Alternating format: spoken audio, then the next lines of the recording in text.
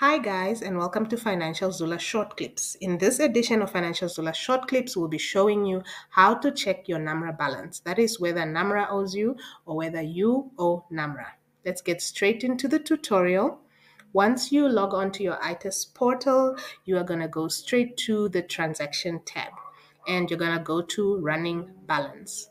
Once you've opened the running balance or the running balance tab has opened, the text type is mandatory as it's marked with a red asterisk. You're going to click on, in this case, I clicked on income tax, and then you're going to click on your text type, and then you're going to go to generate.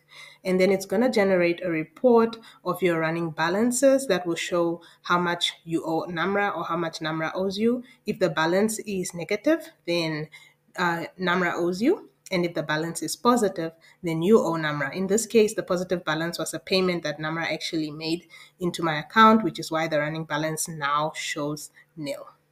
Please subscribe, like, and share this video so you can educate other people.